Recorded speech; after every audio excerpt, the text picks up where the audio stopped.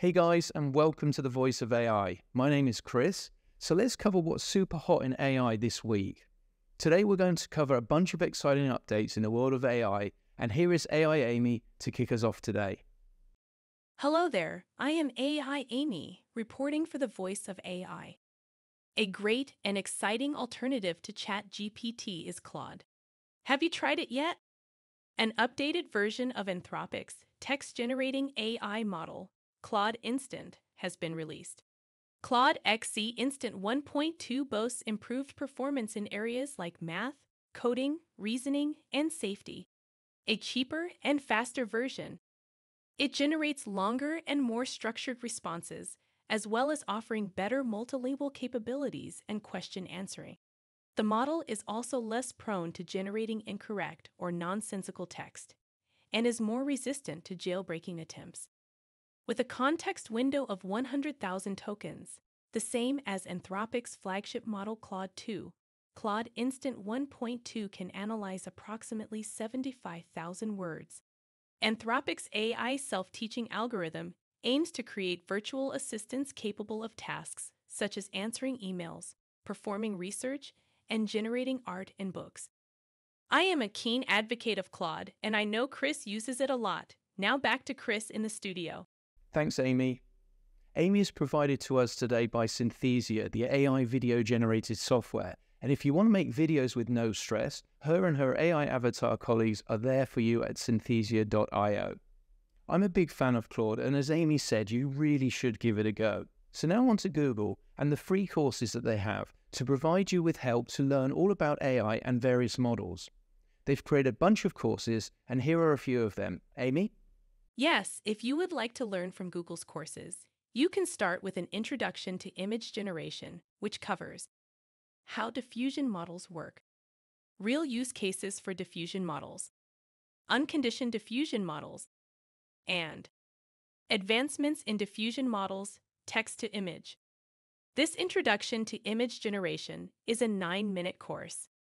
Another great Google course is an introduction to generative AI, and this one covers defining generative AI, explaining how generative AI works, describing generative AI model types, and describing generative AI applications. The Introduction to Generative AI is a 22-minute course. Next up is an introduction to large language models, and this covers defining large language models, describing LLM use cases, explaining prompt tuning, and describing Google's Gen AI development tools. This introduction to large language models is a 15-minute course. I also recommend the Introduction to Responsible AI, which introduces Google's 7 AI principles. In this course, you will understand why Google has put AI principles in place, identify the need for a responsible AI practice within an organization, recognize that decisions made at all stages of a project have an impact on responsible AI, and recognize that organizations can design AI to fit their own business needs and values. The Introduction to Responsible AI is a 9-minute course. You can find all the links in today's video in the YouTube video description, and I recommend everyone to take a thorough look at these courses from Google. Now, back to Chris. Great, Amy, thanks very much. So now on to OpenAI and the latest news. OpenAI has announced the expansion of its customer instruction feature, providing users with more control over their interactions with AI chatbot ChatGPT. Initially available to ChatGPT Plus subscribers, this feature is now accessible to all users, including those on the free tier.